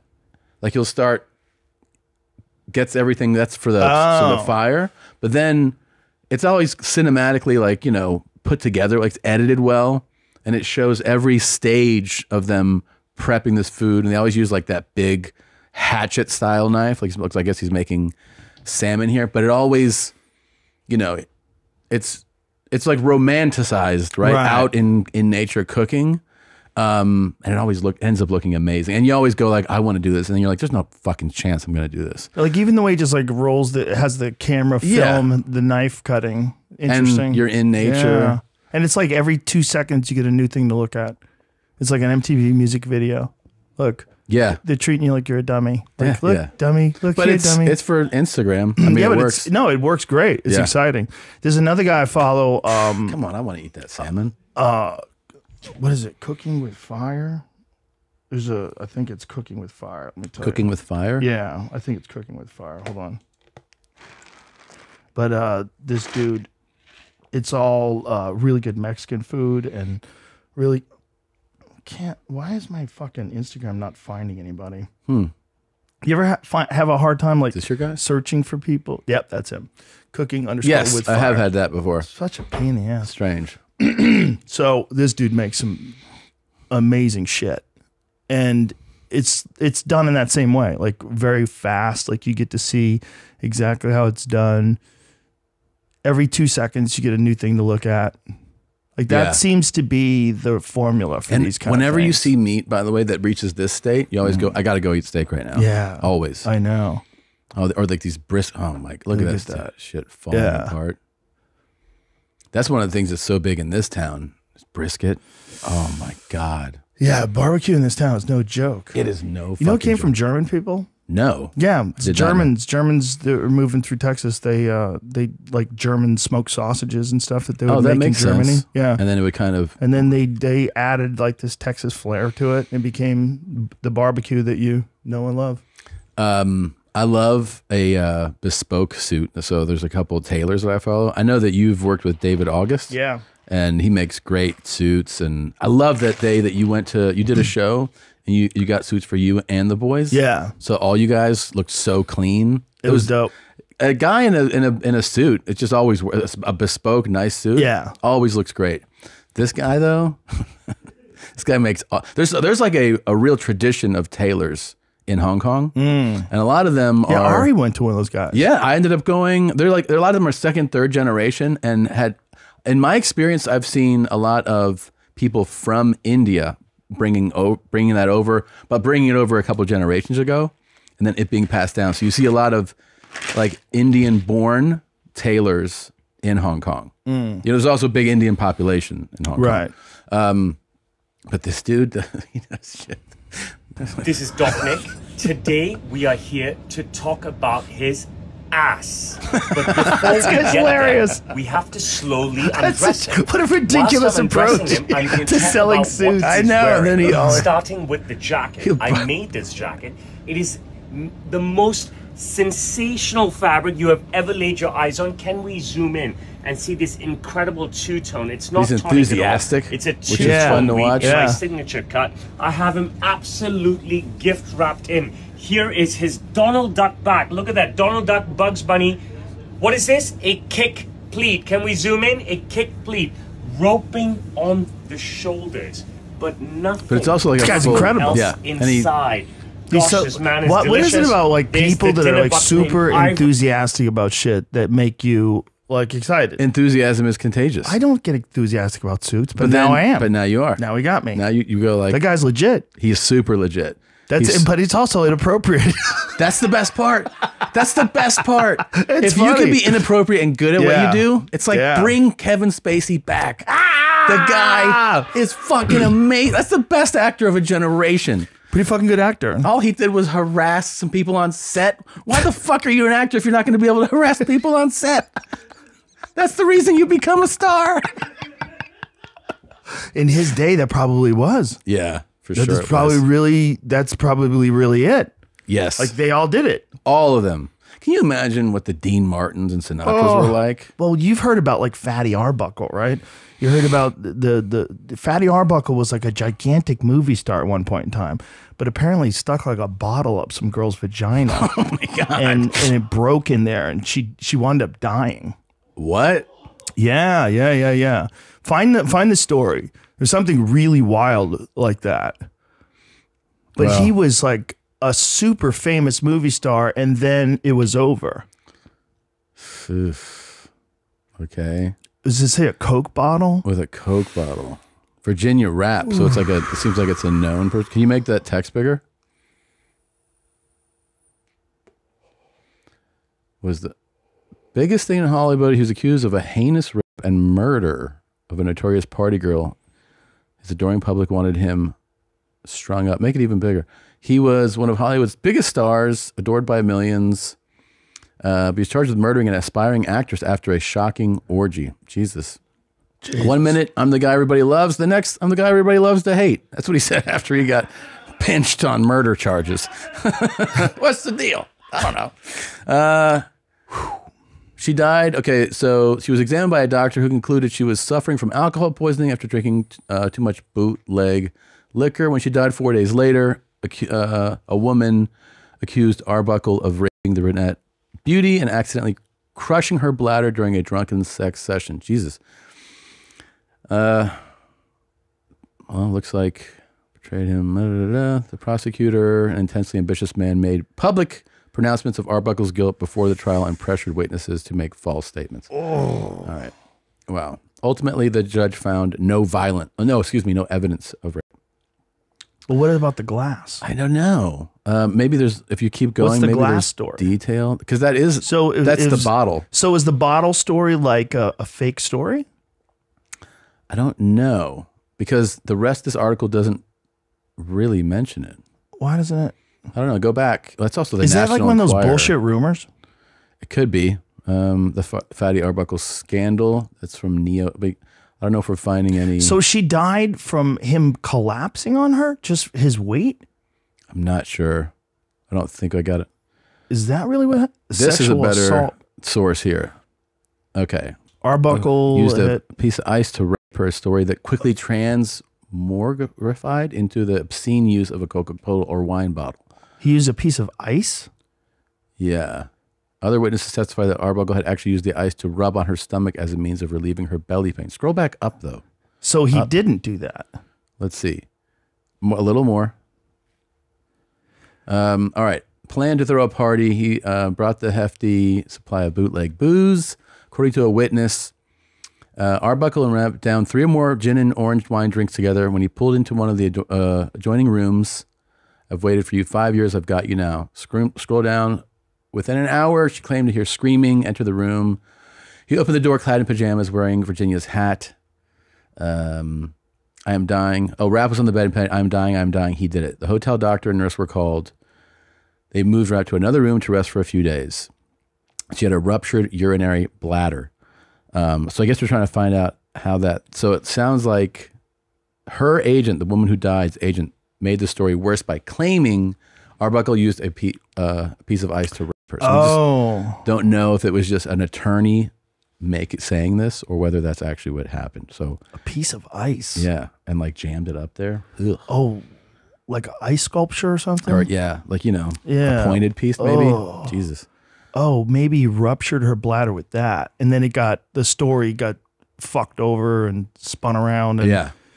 One person tells it to another, and then it became a glass. It's crazy. He was only 266 pounds. That's it? What's crazy. Yeah. They're talking about his considerable size. People were so small back then. Yeah. That a guy that big was a fatso. 260. 266, I think it said. Scroll back up to where it said, because it mentioned the weight of his body. Yeah, he was more than 266 pounds, ruptured her bladder. That's not even that big. That's not that big. No, not today. That's what's crazy. Like back then, it's like, holy shit. Like you ever see those old timey carnival places where they have like the fat man? Yeah. You can see the bearded lady and the fat man. The fat man's like a regular guy. Yeah. In this world, in today's world, for He's sure. not fat at all. Look at, that's Fatty Arbuckle. Yeah. I mean, they're like, he's kind of chubby. Yeah, he's chubby. I mean, he's a fat guy, but I mean, like, not compared to today. That was, oh boy. That's a regular guy at Disneyland. That is, I know. You know? Yeah. There's nothing freaky about that. Who's like, what? I eat, right? Yeah. Yeah. I have my big gulp. You couldn't even call him Fatty Arbuckle today. No way. No way. And also, if he did lose all the weight, everybody would be like, you know what? You were beautiful when you were big, too. You didn't need to lose any of What that if you were a weight. fat guy like him? You called yourself Fatty. Would anybody be allowed to say it? That's the only time that people are allowed to say it, like Fat Joe, who lost a bunch of weight. Right. But yeah, I think you have to have the name. because he said it. Yeah. Yeah. Speaking of, there's that. But if you just said Fat Bert, yeah, that's rude. He actually said that he came out as fat. Really? Yeah, like the people can't come out of the closet. He goes, I came out as fat, so I own it. Yeah. Well, I think what Bert loves more than anything is partying. And Yeah. if he can party and maintain a usable form, like a functional form that can get him to where he needs to go and get him on stage, he's good to go. That's what I think. Bert wants the good times to continue. The good always. times will roll with Bert. Yeah. And so he sacrifices. But guess what? What? They're not fucking rolling in October, buddy. October, bro. We're going hard. It's called the No Fun Month. All right. Every single day, we've decided you have to burn 500 calories in an exercise. Not just like calories during the day. That's easy. That's easy. But 500 calories in 1 or 2 workouts. Okay. Yeah. We're in. I think that's fair. I think like, especially for guys that are real busy like you know, get a workout in. Maybe you don't have time for like an hour and a half workout. Maybe Yeah. you have time for 20 minutes, but you can do 30 minutes before you go to bed. Yeah. And know? you split it up Yeah, and you still you get the split it work up. in. And we wear straps again. Yeah, we'll wear straps. What's the best strap for measuring the amount of calories you burn? Because it's not that important for most people when they're working out. They're looking at like their maximum heart rate and like that MyZone thing that we used on the first Sober October. That thing was great. But does that measure how many calories you burned? Good question. I'm sure. I'm pretty sure it did. Do that. I'm pretty sure. I mean, it has to. Does Kind of MyZone everything does. measure calorie burning? Because with those things, you put Strap. in your weight, you put in all these factors, right? Didn't Yeah. we have to answer a bunch of questions, or was that the Whoop? I think they probably. The Whoop does that well too. MyZone accurately calculates calories burned. Okay, There you go. perfectly. Does the Whoop accurately calculate calories burned as well? I don't remember that. That's easier. I think it That's, does. you just keep that thing on your wrist. That's true. Does You it- see the yeah. workout Yeah, portion. yeah. Remember, and we probably still have that Sober October group It also gives you an estimate of how many calories you burn throughout the day based on. I don't know if based it's on height, weight, and heart rate. Yeah. The problem with Sober October is generally I have a hunt month or Yeah. a hunt week. And so But humping it would can be, rack right? up. I can rack up big Crazy. numbers. Remember, Ari got really mad last year. Oh yeah, yeah. It's fucking 600. How He's do got you- 600. It's only 11 in the morning. How do you think Penny Pincher will do? You think he'll participate too and get those in? You mean, are you saying Ari? Yes. Or Oh. Shafir. I think he'll participate. I think he'll probably come in, like hot. He'll be very excited about doing this. He'll Yeah. talk a lot of shit. Talk a lot of shit. Yeah, it'll be fun. Bert will come. Bert. That's why we can't have a competition. It's Bert. If I was just competing with you and Ari, Yeah. I'd be like, we'll just have some fun. Yeah. But with Bert, I'm like, I want you to die. You talk so much shit. I'm like, I'm going to take you to the depths of hell. I'm like, you have no idea. When I set off my alarm in my gym, because I sweat so much, it set off the fire alarm. I was doing 7 hours of cardio, and I watched John Wick 50 times. I just kept watching John Wick. Just getting through that thing. Yeah. Kept watching John Wick. Yeah. It's fucking And rad. just fucking, Yeah. and thinking of Bert. Fuck you. Fuck you. There's so many great clips that are going to come out of this online. Well, it's like, I'm like, Bert, you're making there is a no giant loser. mistake. There's no loser. That's the thing. Yeah, It's not that's a the thing. We can't have a competition. competition. Those were the most fun ones. Like that one was just too crazy, and my wife didn't like it either. It's like I became obsessive. I think we all did. We were working out hours and hours every day. I got real sick during that month. But you still came back and ran fucking 13 miles right after being that sick. Yeah, that was also 13 miles. The only reason, of course, I would have done that. I did that is that we were all competing, and you were like catching up. Yeah. You were passing people. Bert came in last. Ari was fucking coming at it hard. He liked it too. I also saw a side. That's the thing about competition, is it like brings out things in people. It showed me a side of Ari because he really got into competing. Yeah, and he enjoyed it. I think he really enjoyed it. All right, I know you got to get going. So I'm excited about this Sober October. It'll be fun. It'll be fun, man. I'm excited. Hey, does vape pens count? Because I think this thing gets me high. To be discussed. Because we had a conversation last year about cigars. Oh, that's right. Cigars kind of give me a buzz. I think you have to allow cigars. Okay, then you get a buzz. Cigars, coffee and a cigar. I'm feeling pretty good. Cigars, butt plugs, and coffee are allowed for October. Thanks for coming, dude. My brother, love you. I love you to death. Thank you for having me. Thank you guys for watching. I love what you've done here, man. It's incredible. I love what you're doing with everything, with all of your podcasts. Danny Brown's podcast is fucking hilarious. He's so fucking funny. He's so funny, man. He's like a comic. Do you know, he stood out front after our last live show and did a rant. Like do you know how Joey does? Just did a rant that had everybody in tears. And I go, listen, man, I know how this works.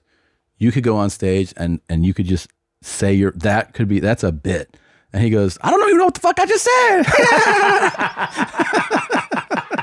Just record it and play it back to him. It was so goddamn funny. He's like a Joey Diaz. Yes. Like Joey was always the funniest guy in the parking lot. Yeah, that was the thing. And Joey figured out how to be the guy in the parking lot on stage, and it was like an instantaneous switch. That's all. I'm telling you. Were you there during that time? During the time where he really got good? You came around 2007. He was already a murderer by then. Yeah, so I was after that. This is in the 90s, man. In the late 90s, like 90. I met him in 96, I believe, and I think right around like 99, he figured it out. Really? Man, it was like he hit a switch. And he had just decided that, fuck these agents, these cocksuckers, they're not giving me shit. And he was always trying to audition for a television show. He always wanted to like not be too offensive when he was on stage because he thought maybe he'd get cast in something. And then he just fucked these people. And he went on stage. I mean, it was almost like it was like one night. Yeah. He went on stage one night and talked to the people in the audience the way he talks to us in the back parking lot. And then it just... And that was it. That was it. And I'm telling you, man, it was like he hit a switch. Yeah, there's people you see. I mean, I'm so glad that he figured that out because I mean, I've told the story before, but when one of the first times I toured with you, we were backstage and like you would bring like 3 of us to open for you. And we open and we're just sitting around and he was like, so where's Christine this weekend? I go, oh, Christina? She's in Nashville. And he was like, Nashville. 1987, and he just starts telling this story. All he had to hear was the city, or it was Knoxville. I got this guy tied up in my trunk, dude. And I'd never hung out with him. I had no idea what was happening to me. I was laughing so fucking hard. Oh man! And then I made him retell it. We all got into a van after, and I go tell him. And he's like, "Tell what?" I go, "The fucking craziest story I've ever heard in my life. Retell that again about Knoxville." He's like, "Oh yeah," and it was like he's got so many stories. He's got so many. He never runs out of them. He does the honeydew with Stickler, and they do. And like most people go on that show and they go like, "Here's my story." Joey has so many stories that they have it's a series and it's by years. He's like, they've done like 8 episodes. He's like, all right, we're in 1992. And he'll do like 1992 for 2 hours with Ryan. And then he was like, when we come back, 93, it was a good year. That's how they do it. It's so good. And it's Joey being Joey telling all these wild stories. Yeah, you can't make a guy like that. Like they exist so rarely. He was, and some people know the story, but some people don't. He was the reason why I took 2 people on the road with me. Because I would take Joey on the road, but Joey would go off on benders and he would not show up. Yeah. And it would happen, not always, but it would happen enough that you had a plan for it. Right. And so a couple times I had to use local openers, and then eventually I go, I'm just going to bring 3 people, just 3 of us. This way, Yeah. Joey doesn't show up, it's 2-man show. Joey shows up, it's a 3-man show. Yeah, no big deal because I just didn't want to fuck it up. I could not believe you told me that, because when you're opening and somebody big says like, you can open for me, it's so exciting, but it's also like you're so thrilled to have a job, you know, because you're always trying to find good show. You're going from, maybe you have you're getting one good show every few months. Like you're on good shows all the time. Yeah, that's the packed thrill. crowds. And so you just are so thrilled that someone's taking you and that you're getting to see, like you're getting to perform in front of real crowds. And that you told me, you go, one time Joey just called, like, I was like, where are you? And he's like, it's Sunday, I went home. And you're like, dude, we have a show tonight. He goes, I don't do Sunday shows. Yes. And I'm like, to be an opener and be like, tell somebody like, yeah, I don't do that. Joey knew I loved him unconditionally. Yeah. And he knew he was troubled, you know? Yeah. And he knew I loved him no matter what. That was so funny. I just told him, you show up, you're always going to go up. But that is we one can of always his, work together. Just tell me you when. gave him that. You also said that I would be like, I'm nervous about this new thing. You go, you can't get fired. And I say that to people now. I go, you can't get fired. Don't You can't worry. get fired. Yeah. That's when I got Ari super duper high once in Boston. He's like, I'm too high to go on stage. I go, dude, you can't get fired.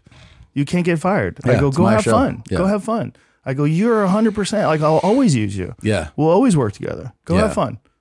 I remember one time I was working clubs in like 2012. I'd known Joey a few years, and he just called me one Sunday and he goes, what are you doing? I'm like, I'm in Kansas City. And, he's like, what are you doing in Kansas City? I go, I have a show tonight. He goes, you know what kind of fucking Momo goes out on a Sunday? I was like, what?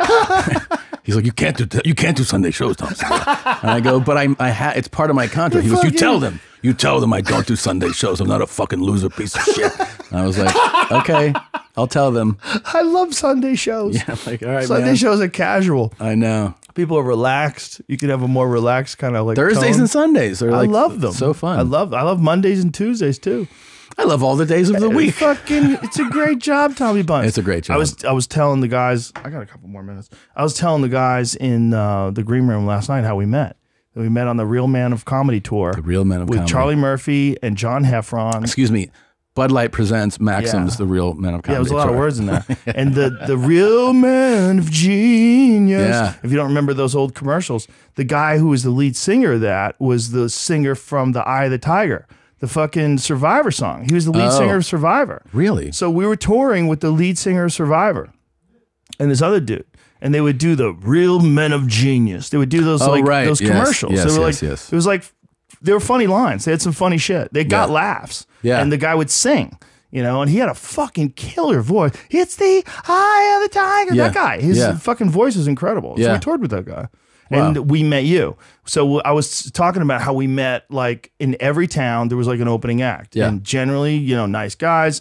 Almost all of them were funny. But a couple of them really sucked. And in one of the towns, there was this one dude, and he was like really drunk after the show, like angry. He kind of bombed, and the other guys killed. Mm-hmm. And I was saying, and he was hanging out with us in the green room. It was like, we're like, let's get out of here. I'm like, this is the reason why I bring people on the road with me. Yeah. Because you never know. Like 99 times out of 100, they're going to be great. Yeah. But it's that one time. And I said, and then I did the Phoenix Theater, the Hollywood Celebrity Theater. Celebrity Is that what it's Theater. called? Yeah. Celebrity Theater. And I met you.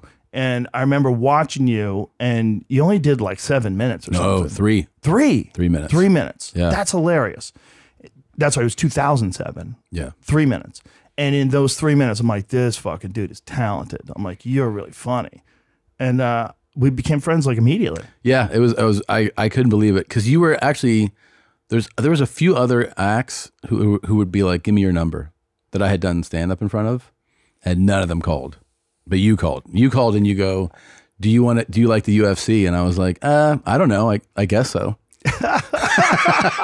You go, no, you said, do you want to go see the UFC in Tampa? And I was like, I mean, I guess so. And you're like, well, I got a show the night, but we could do shows the night before and then go to the UFC. I was like, oh, that sounds fucking cool. All right. I go, I've never seen that. And then we flew there, and it was great. We did you were doing the improv. Yeah. You did the Tampa improv. Yeah. And then we do the UFC. And I had seen obviously UFC stuff on TV, but that was the first time I went to a live event, and I was like, oh my God. Because the you can't describe what it feels like to be in an arena. The energy is just insane. It's for a fight too. Yeah. Like arena energy. I did an arena this past weekend for stand up, and that's incredible. But the energy to see two people put like their lives on the line to fight is indescribable. Well, not just two people, like two of warriors, the best combat sports athletes on earth. It's duking insane. it out. It's crazy. It's the wildest I had sport goosebumps ever. like repeatedly throughout the night. These cheers, and then I wouldn't even know who was fighting, but I was so close, and I'm watching, the striking, and then when they start grappling, and seeing how people win and lose, and all the drama of the emotions of the fighters, their camps, and the crowd. I mean, it was just a whole other level of excitement. It's a wild sport, man. And whenever I think like, I can't keep doing these things. I don't know how you keep doing this. I don't know how you do it. I love it so much. You must. Yeah, you really must. That's the thing. It's like I don't want to quit any of the things I do because I love them all. Yeah, I really, really do. Like when I'm at the UFC and I have the headphones on, the microphone, I don't want to be anywhere else. Yeah, right there. It's cool. It is cool that you still do that, and you definitely don't have to do that, and you still love it that much. I really do. But I also love podcasting. I also love stand up. I love all those things. Like if I had to not do one of those things, I wouldn't know which one to not do. Yeah, I would definitely never quit stand up. That seems like the most fun. Yeah, it's the most free too, and it's like it's the most creative out of all of them, because like the process of coming up with an idea and turning it into a bit that actually gets a laugh, it's like it's weird fucking convoluted twisted mind puzzle that you have to solve, and when you can get it all together and put together an act that you think, I could film this, like this is good, we're ready to rock. Like that's a wild feeling. There's nothing like that. But the UFC is I will never stop watching. And I did go to see one in Austin where I was in the audience. I almost went to that with you. That was great. It was great. I was like, ooh, I kind of like this. That's really fun. You definitely, I know you genuinely love it because you always know, you like all combat sports because you're always like, I watched this kickboxing thing this weekend. Yeah. I watched a boxing match.